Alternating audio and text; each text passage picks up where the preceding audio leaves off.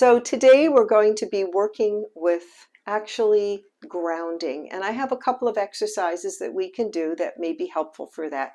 So let's get started. So you can find a quiet space somewhere in your backyard where you won't be disturbed for a few minutes. Or as well, you can stay inside because I'm going to give you an option where you can ground while you're seated. And there are many ways of grounding. You can ground with your hands. The hands can take in the energy, your feet, your heart. But for right now, we're going to be working with our feet. So feel free to be wherever you are the most comfortable.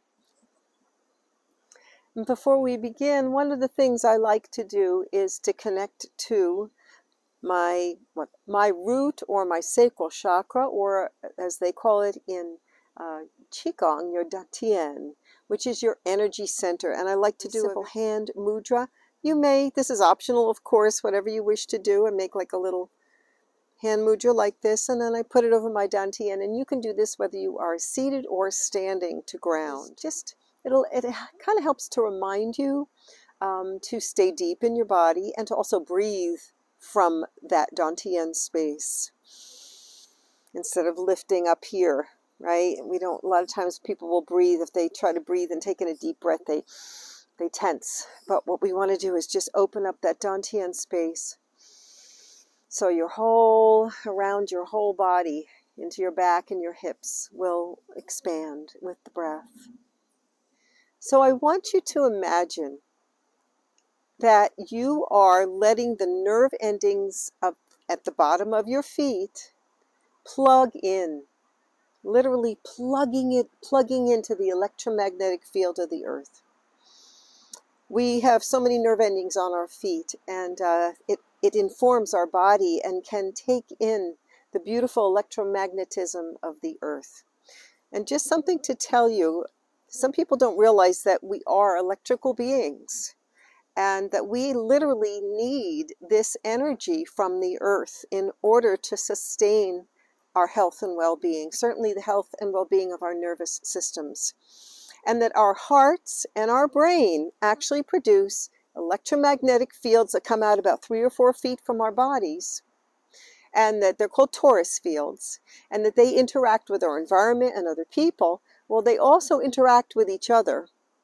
And when you are in a very relaxed state, when those two fields are entrained or synced up, that can produce another state that is called heart-brain coherence. And heartmath.org is a wonderful resource for studying all things about the heart. And that is a beautiful state, an optimum state for us to be in, kind of that, what is Eckhart Tolle calls it, is it a relaxed or a calm awareness? You're aware, you're very focused, but you're very relaxed. So with that said, I invite you, yes, to start really focusing into that feeling. And one of the things that you can do,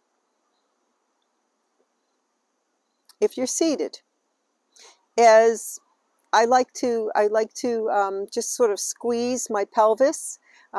Just like somebody said, let your buttocks hug each other, and hug and release, hug and release. And what that does, that helps your pelvis to relax deeper into the chair, so you can have more of a sense of that. All right.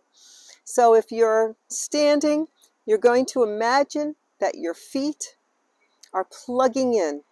The nerve endings on your feet are plugging in to the ground. And if you are seated, you're going to imagine that the nerve endings at the base of your spine are sending like an anchor down to the earth, to beautiful Mother Earth. So let's take a couple minutes and do that now. And while you're doing that, what I love to do too is to grab the earth with my toes, kind of like a kitty cat will Can you do that? Do that now with your toes. where you're kneading the ground. It's also good for your toes and your feet to do this. So knead and feel that like you're bringing in that energy every time your foot relaxes. Or if it works better for you, imagine that you're riding a bicycle and the pedals, you're pushing the pedals up and down, up and down. So let's just feel that. Just feel that for a little while. Up and down. See if you can feel and sense that energy coming into you. And you are actually grounding down into a living planet. A living planet that's moving. And we're kind of like riding that. Can you sense that aliveness? The aliveness of Mother Earth.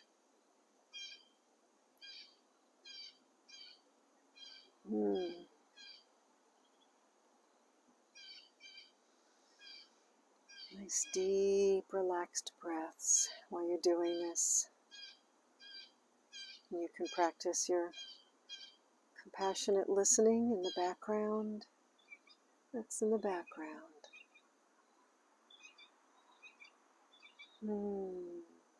As Miss Blue Jay is helping us out. Just allow yourself to feel deep within your body, plugging in, anchoring down to the earth, and pulling in through your feet, through the base of your spine, that energy, that sustaining energy, enlivening energy.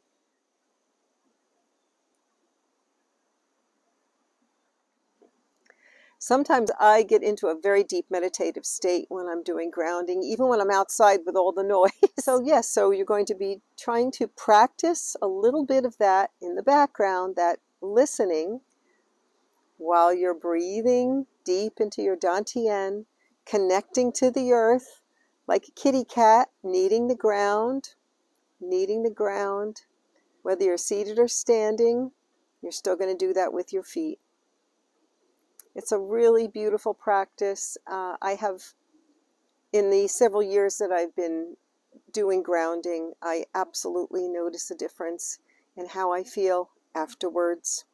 And just overall, I think there's all sorts of resources online that you can take a look at.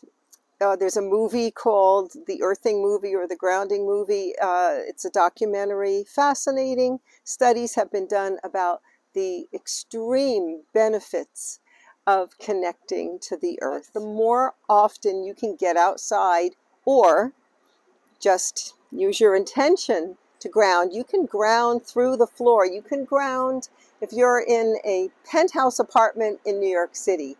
You can still connect to the earth anywhere you are at any time.